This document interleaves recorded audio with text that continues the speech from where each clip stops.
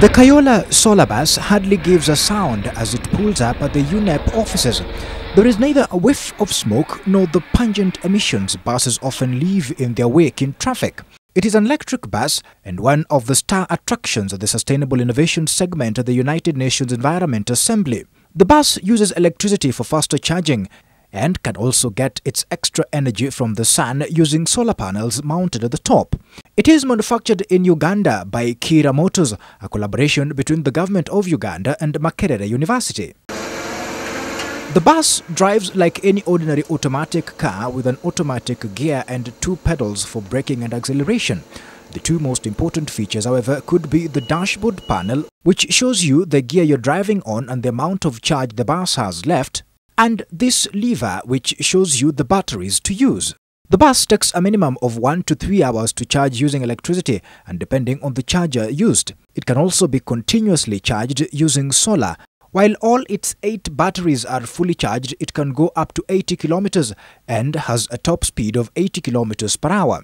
While the Ugandan company intends to produce these for sale, at the moment there is only one, this prototype. Within the next 5 years, this bus will be on the road and we'll have a price for it, a strategic price to capture the market. What ranges are you looking for? No, I can't tell you right now because that will be determined with the technologies in place and the skills we are looking at.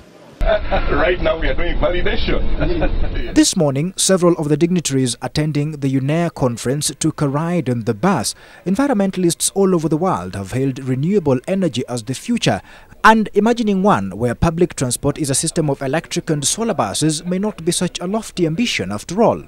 You're looking at maintenance of the vehicle, fuel of the vehicle, and such a vehicle which is using renewable energy. The total cost of operation is way low compared to an internal combustion engine vehicle, because you're not looking at any fuel, you're looking at electricity, and electricity comparable to fuel is cheap. And there's no noise out of it. It is silent, so there's no noise pollution. People are comfortable in that bus. While not many African governments are known to invest in manufacturing vehicles, and vehicles using renewable energy are also out of the ordinary, Gigiri Motors insists that this prototype is all the work of Ugandan engineers and researchers. It is quite unfortunate that we as Africans, we do not believe in ourselves as much as we actually can accomplish. And this is a testimony of what we can accomplish as Africans.